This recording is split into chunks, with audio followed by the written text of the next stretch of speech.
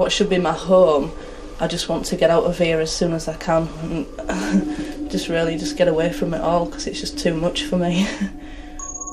It was now that the family believed they needed outside help from the Living with the Dead team, specialist house cleanser Ian Lawman and medium Johnny Fiore. Ian has over 20 years' experience clearing ghosts from haunted properties. Before he gets to work, Johnny arrives. Coming from a long line of sensitives, she hopes to pick up on the particular spirits that might inhabit this house. Her plan is to walk through the rooms with the family members, gathering the story as she goes. Hello, family. Hello. How you doing? Okay. Waiting in the living room are Denise, Paul, daughter Donna, and sons Phil and Darren. Hi, Daz. I'm very pleased to meet you. Paul and Denise lead Johnny upstairs.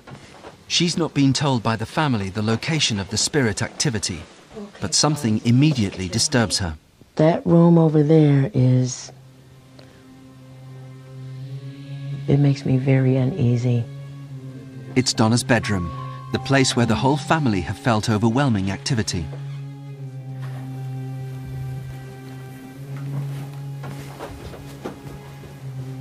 It looks like such a pleasant room, but this room makes me unsure.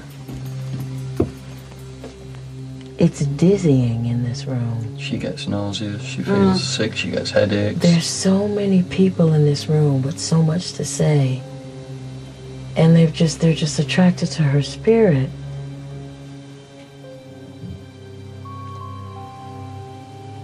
But I have to tell you honestly, I wouldn't sleep in this room by myself. It's just too earplugs. Busy. She covers her eyes, everything. She just can't It sleep. won't do any good. It won't do any good. She won't come to bed until someone else has come upstairs. She'll come herself. No way. She'll be tired out. She'll want to go to bed, but she'll wait and wait and wait. And then when I say I'm off to bed, right, I am as well.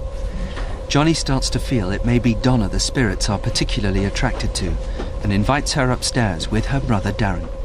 To be honest with you, when I hold your hand, I just don't feel like I'm on steady ground. I feel shaky. I feel this pressure on my head. I feel like someone's squeezing my head. It's like, you know what? I want to get you out of this room. I don't think it's healthy. Let's get out of here.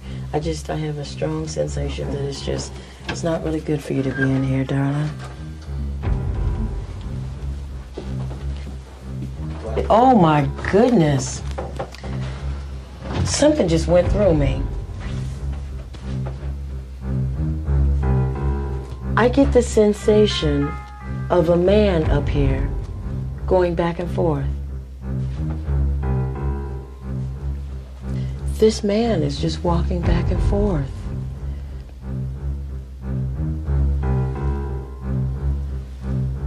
First when I was in my room, I had a really strong headache and I didn't feel very well at all. And then now I'm on here, I just get in tears for some weird reason. I don't know. This is heavy, Donna. It's heavy.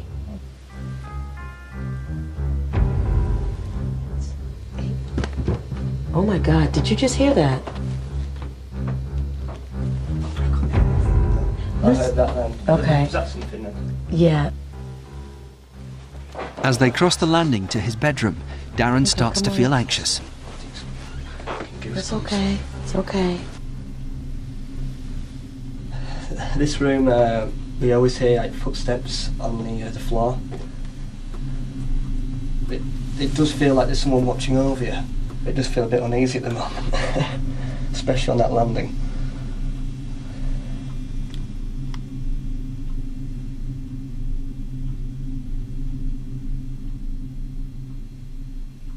You can feel the presence in here.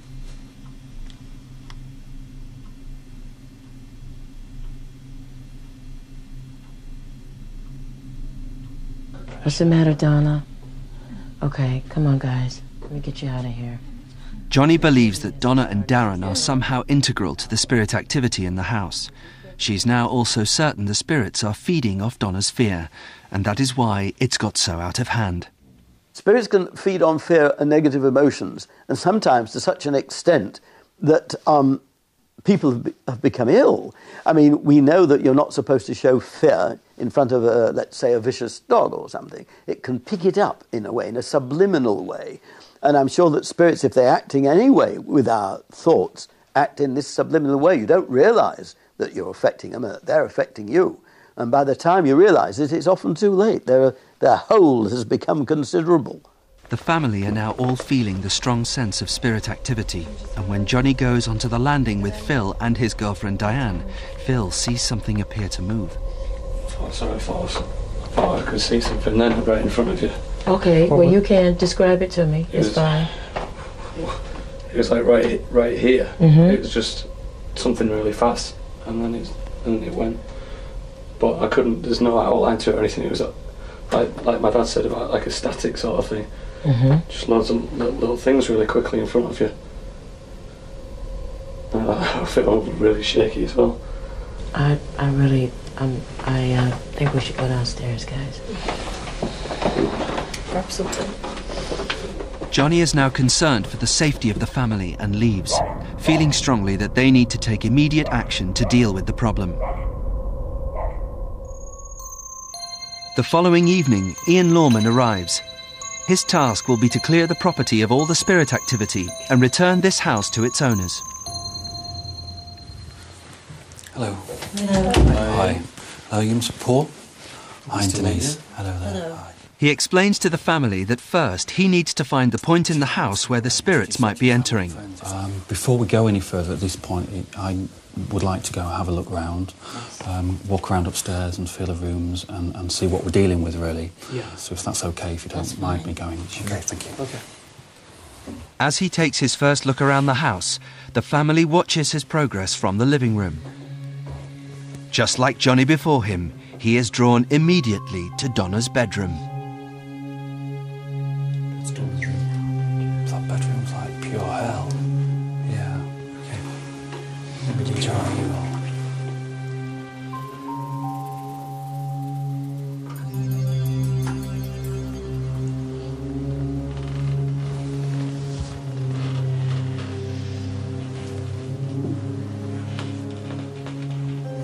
My head is thick and heavy,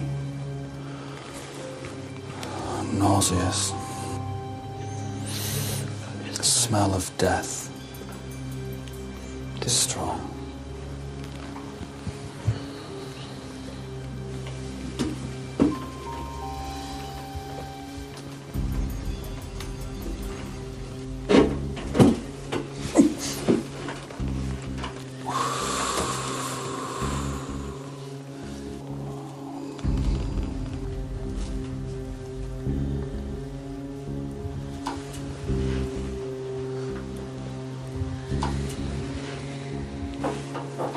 Leaving Donna's room, he heads across the landing to Darren's. But something stops him.